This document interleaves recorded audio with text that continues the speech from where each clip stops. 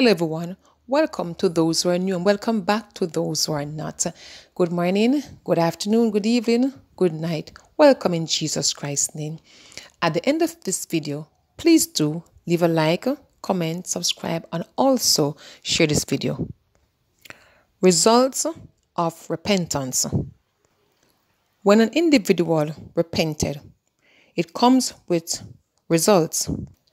And the results it comes with, it's an evidence to show that we have truly repented. The first result that repentance brings is great joy. When the prodigal son repented, there was much rejoicing. In the book of St. Luke 15, verse 23, the prodigal son father said, "And bring hither the fatted calf, and kill it. Let us eat and be merry." Jesus also said, "I say unto you that likewise joy shall be in heaven over one sinner that repenteth, more than over 99 just persons, which need no repentance." That's St. Luke 15, verse 7. There is great joy in knowing God's wonderful forgiveness. When the Samaritans gave heed to Philip's preaching, there was great joy in that city. Let's read it. Acts 8, verses 5 to 8. Then Philip went down to the city of Samaria and preached Christ unto them. And the people with one accord gave heed unto those things which Philip spake, hearing and seeing miracles which he did. For unclean spirits crying out loud, voice came out of many that were possessed with them, and many taken with palsies, and that were lame were healed. And there was great joy in that city. Repentance also comes with new birth. Know that the whole sinful man is dead through repentance. A believer is ready for the new birth, which consists of the two elements, water and spirit. Jesus said to Nicodemus, "Except a man be born of water and of the spirit, he cannot enter into the kingdom of God." St. John 3, verse 5. Water baptism is a must for each and every one of us. Of course, following a death, there must be a burial. The whole sinful man must be put away.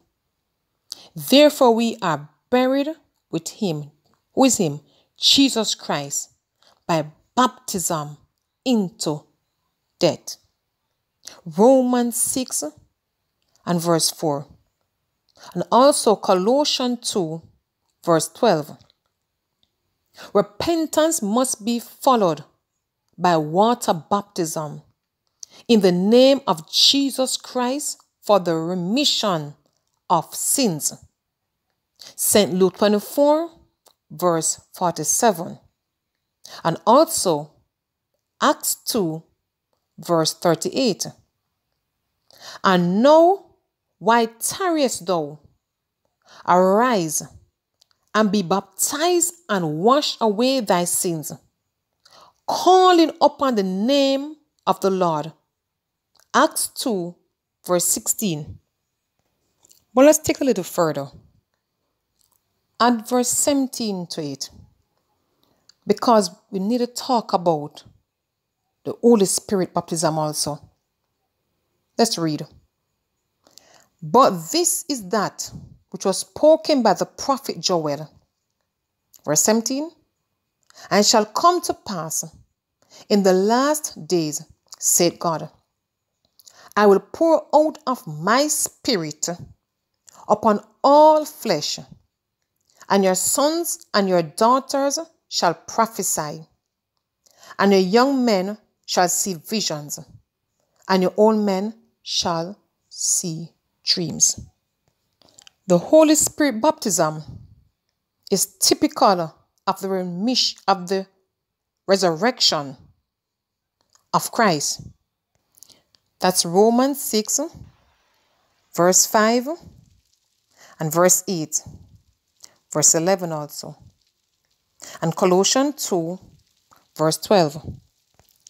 This completes our new birth and makes us new person in Christ. Now Ezekiel prophesied about this glorious experience. A new heart also will I give you, and a new spirit will I put within you. And I will take away the stony heart out of your flesh, and cause you to walk in my statutes, and he shall keep my judgments and do them. Let's take a look also at Ezekiel 36, verses 26 and 27. Therefore, if any man be in Christ, is a new creature. All things are passed away.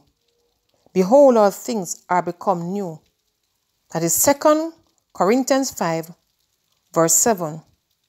Also Acts 1, verse 8. And Romans 5, verses 5, 8, and 9. Now I want you to sit and meditate on these scriptures. Look also in Ezekiel 36. Read through there. Now Ezekiel was a man without the Holy Ghost, because Ezekiel go home before Christ come on earth, before the Holy Ghost was given unto man. But yet the Lord opened his vision and show him the Holy Ghost to come upon all flesh. And Ezekiel made sure to pen it before he was taken out of this earth. What are you waiting on, my unsaved friend? I call you unto repentance. There's joy when one repented. There's great comfort, a peace of mind. Yes, a beautiful smile. Not telling you that everything will be smooth on this side. You have to go through.